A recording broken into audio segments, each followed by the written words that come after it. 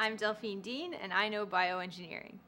Bioengineering is a field that takes lots of disciplines and puts them together to work on problems having to do with health and medical issues.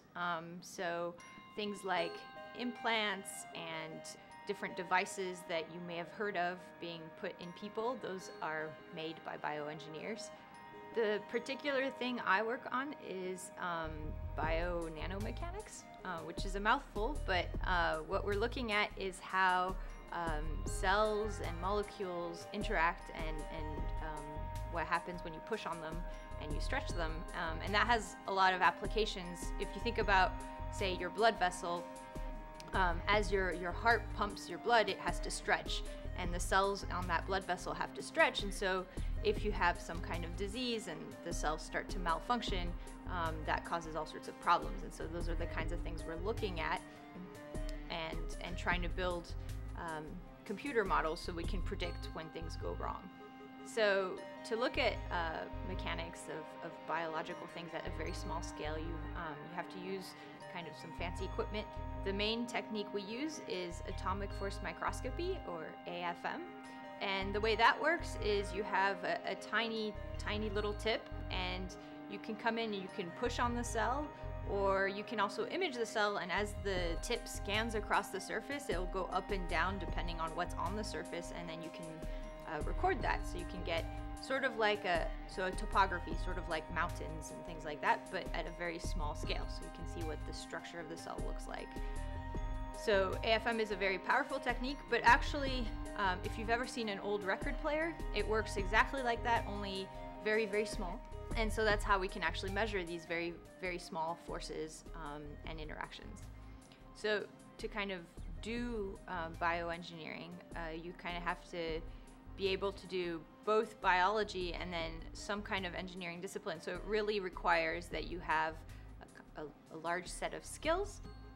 So in the lab, my students, they do cell culture, so they grow cells. They also do mechanical testing. They do some electrical measurements. So you kind of combine lots of disciplines at once in the lab, so you kind of have to learn to be a jack of all trades in your field.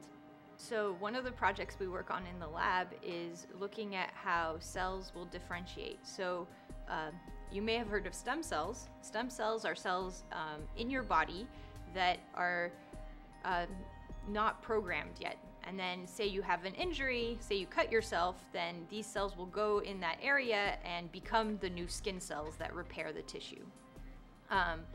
The problem is some tissues don't repair themselves very well, or the stem cells can't get there very well. And so there's a large project going on right now in South Carolina to look at how we can get stem cells to go and repair tissues that otherwise might not be repaired, like your heart.